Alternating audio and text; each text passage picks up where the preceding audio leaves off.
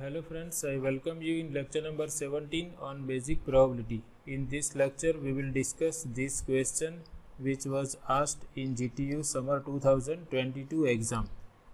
First we understand what is this question about.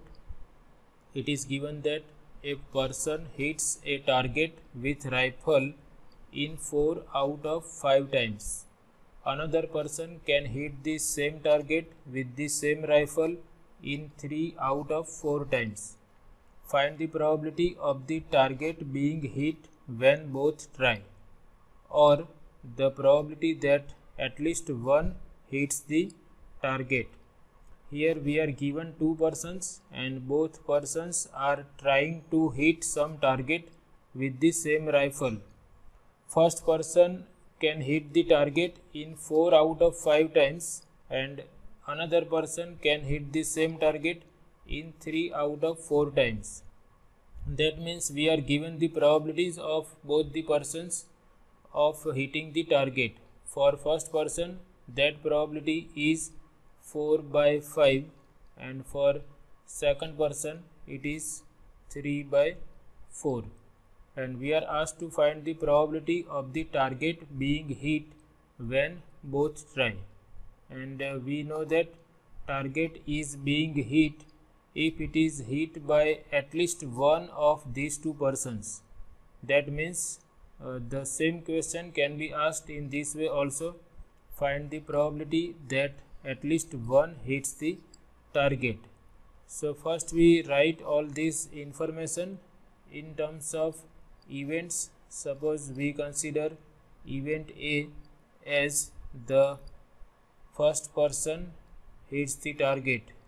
Suppose the event that first person hits the target is denoted by capital A, and suppose capital B denote the event that second person hits the target. Second person hits the target. Now it is given that the probability that first person hits the target is 4 by 5 and for second person it is 3 by 4.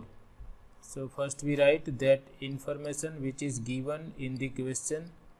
Given that probability that first person can hit the target is 4 divided by 5 and probability that second person can hit the target is 3 divided by 4. Let me check again. For first person 4 out of 5, for second person 3 out of 4, and we have to decide the probability that the target is being hit. So the probability that target is being hit is the same as the probability that at least one person can hit the target. So the probability that the target is being hit is the probability that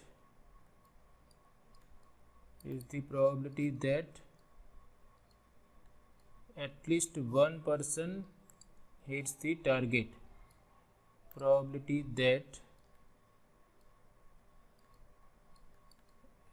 at least one out of these two persons, at least one person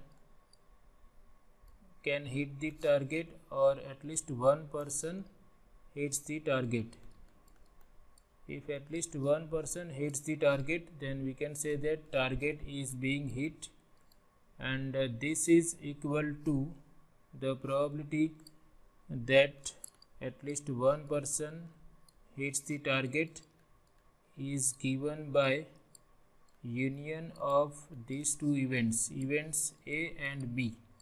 Therefore required probability is equal to probability of union of these two events. We know that if we consider union of two events, then this means at least one of A and B occur, at least one occur out of A and B. So event A is that first person hits the target, event B is that second person hits the target. So probability that at least one hits the target is equal to probability of A union B.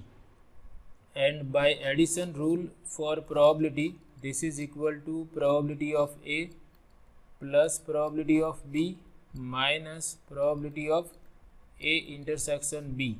This is because of addition rule for probability. So you must be familiar with this rule. Addition rule for probability gives us the probability of at least occurrence of at least one event. Now we can consider that these two persons try independently. The target is being hit by these two persons independently. Therefore events A and B are independent. Therefore probability of A intersection B can be written as probability of A into probability of B. Nothing is specified about these two persons, whether they try independently or whether they are dependent on each other. So we can assume that both the persons try independently. If it is not given, then we can assume that both persons try independently. Therefore probability of A intersection B, that is probability of A and B, can be written as probability of A into probability of B. And we are now having all these probabilities. Probability of A is 4 by 5, probability of B is 3 by 4. So now we can do all these calculations. Here we write 4 by 5 times 3 by 4, and this we can simplify. I can take LCM as 20. So here I multiply by 4, this 3 I multiply by 5, so I have 4 into 4 16 plus 5 into 3 15, and here also I am not cancelling this 4, so that I have common LCM, and this is 12, 4 into 3, and this now I can write as 16 plus 15 minus 12 divided by 20. 16 plus 15 minus 12, that is 3 divided by 20, and finally our probability is 19 divided by 20. And let me use scientific calculator, and I find that this is equal to 0.95. So the probability that target is being hit is 0.95, or the probability that at least one person hits the target is 0.95. So this is the problem of addition rule for probability. Here we are applying the addition rule for probability, that probability of at least one of occurrence of A and B is given by probability of A plus probability of B minus probability of A intersection B. And we are also applying this result that if two events are independent, then probability of occurrence of both the events, that is probability of A intersection B, is given by product of their individual probabilities. This is if events A and B are independent.